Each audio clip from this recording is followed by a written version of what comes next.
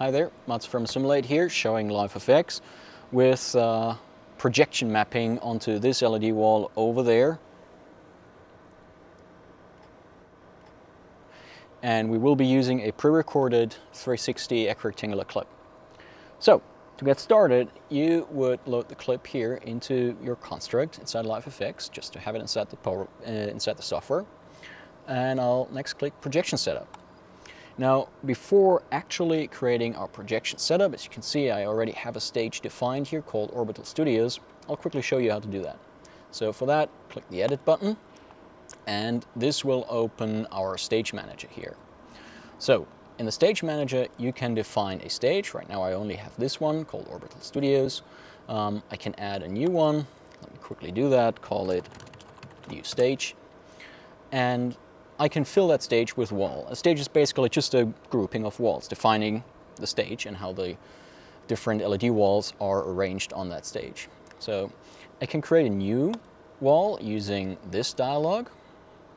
So I will call this fake wall.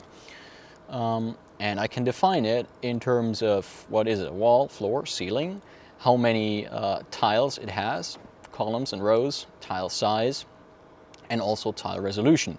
And if it's a curved wall, I can also put in the wall curvature. Once I hit OK, this will save an OBJ mesh file to the output folder path. And then I can re-import that if I want, but obviously once I hit OK, this wall just gets added in here. So as you can see, here is my fake wall. All right, and next, I can define the wall's position in relation to the scene origin over here. Right? So right now the wall is placed exactly at the scene origin, which usually is not the case. Most importantly, I need to activate this new stage. So now this is my active stage. However, I have predefined a stage, so let's go back to the Orbital Studio stage here, activate this. And this wall here is basically the wall that we're seeing right in front of us. Now, this wall has a resolution of 2.8K times 1.5K down here.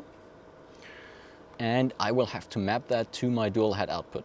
So what we're doing right now is our NVIDIA GPU inside the Silverdraft system is outputting a UHD sized signal to the LED processor here. And if we switch up here from Model to the Mapper tab, we can tell LiveFX which portion of our outgoing UHD signal, which goes out the dual head from the GPU, should go to the LED wall. So this is basically, mapping the signal to the wall, simply. And of course, this also corresponds to how the wall is mapped onto the UHD signal on the LED processor itself. Through the mosaic option up here, I could even arrange multiple LED walls if I had more LED walls set up. I all wanted to feed them with my UHD sized dual head output. I could arrange them here in any way I want. Right now it's this. You have up here, you have the view, and it's really just a viewing thing, whether you want to see the walls on the current display, the display being the dual head sending out UHD, and the wall being 2.8K times 1.5K, or the other way around, displays on current wall, which, doesn't make sense with just a single display, to be honest. To map the display, you would enable the map option here, and then you can grab it and move it over here, which I will refrain from doing right now. To test your setup, we have this preview button up here. Once I click that, I will be thrown into the player. And now we can see that we're pretty perfectly mapped. So this pattern contains the exact tile count. As we can see, we have 11 columns and 6 rows down here as defined in the Stage Manager. And this is exactly what we're seeing here, 11 columns and 6 rows. And now we can basically move this around here. Let me quickly put it to, let's say, 530. So this is now completely offset. This is not great. Let's do minus 530. Now you can see on the left we're cutting off a little bit. And for this particular stage, 512 minus is the correct offset to have this fit our LED wall exactly. All right, so now that we have set up our wall, we could obviously add more walls to this stage in here by loading OBJ files that we might have created. Here's our fake wall. Now I have two small walls. Let me delete that again. But in this particular setup, we only have one wall in our stage, and that's it.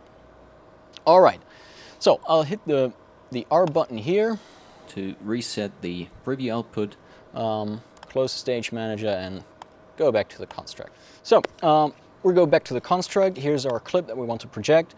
What we basically do is hit the projection setup button like this. We select our stage up here that we defined earlier. We give our child a name, new test projection mapping. We will choose our clip to project either through the browse button, or we can just drag it in here. Now this clip doesn't have the metadata that tells it to be equirectangular, so we have to enable it here automatically. But we can also tell each and every clip that it is equirectangular here in the metadata stack. So now I told it it's equirectangular 360. If I disable this and I drop it back in, then it will be enabled by default because it picks up on the metadata. We choose our camera profile, Magic 12K with the Sigma lens and our NCAM trackers, and we enable frustum highlight.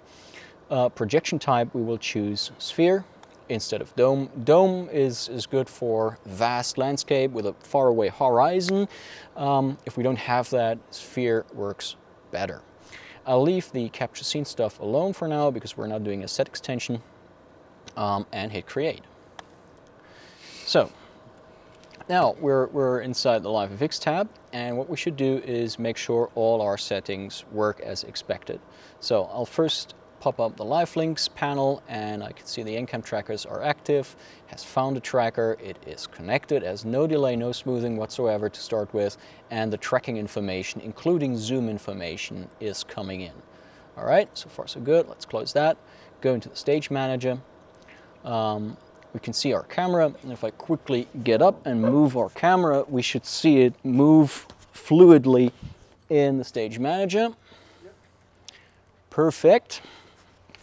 So we've checked that this is working, and just in case we wouldn't see anything on our LED wall, we'd go ahead and quickly, actually this should be 512 minus, and now it's put correctly, and this all works nicely, very well. All right, so we can close the stage manager for now and should check on other things in our node tree. For instance, what we should check is down here in the camera menu. By default, the focal length parameter here won't be linked, so control clicking it pops up the animation editor, and we can link the focal length to the incoming zoom data from the NCAM system. Going back here, we can now see it has this little line here. It's animated by the live link coming in from NCAM. All right, so far so great. This is working. What else do we need? So we have these layers up here, frustum outer, inner, and frustum matte. So if I enable the alpha channel down here, I can see the frustum matte, that's this. And now, as you can see, we are indeed grading the outer frustum here, making it darker. So if I go to numeric, we can actually also make it brighter if we want. And as you can see, the frustum inner stays the exact same. Now I could repeat the exact same thing for frustum inner, and now I can grade the inner frustum, make it red or whatever. I will leave that alone. So we can actually go ahead and, yeah. Other things you might want to check is select the primaries layer up here. So we are now basically tweaking the node controls of the actual projection node, which is an equirectangular 2 LED wall plugin. We need to make sure this is linked to the stage manager. Basically, whatever we have configured in here, right? So this button should be enabled, and we should tell it to project to the correct wall. In the projection tab, we should make sure we are projecting to camera sphere, not dome. If we choose dome, the projection is slightly different. because we have this, we can choose the radius of the dome. If I crank this down, if you look, oops, that was far too small. Here we go. Then at some point you're outside of the dome, right? And you can also choose the floor height. Ooh, that goes very fast. Just so you have an idea of how it works. This is not the perfect footage to do this with. So I'll set this back to sphere. And we obviously want to link our camera in this plugin to the shot camera, which again is, controlled by the NCAM tracking information that's coming in. All right, so now that we have set this up, one thing I'd like to do is go to Frustum Outer, go to the Fill Map menu, and add a little bit of blur, because this makes this edge here so much smoother. Very, very nice. And now, yeah, let's just do a little quick test. And what you will see if you look at the LED wall versus the SDI output from the camera is that the LED wall will get pretty distorted the closer I get. If I do an extreme example, the red stuff flickering in the SDI output is a moire effect. Ignore that for the time being. But you know, the closer I get, the more distorted the LED wall will look. However, the SDI output from the camera will still show a perfectly nice image. If I go back, maybe over here. And obviously, we could very well disable the Frustum highlight if we don't need that, because it's a 2D clip anyways. And it totally works without that, because obviously, depending on your camera movement, eventually the Frustum might get in the way and ruin your shot, which it doesn't if it is disabled. As you can see, even without Frustum highlight, we're still perfectly real time and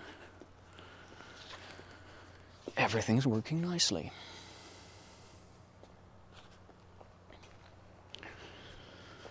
All right, and with that, we're at the end of our demo. Good stuff.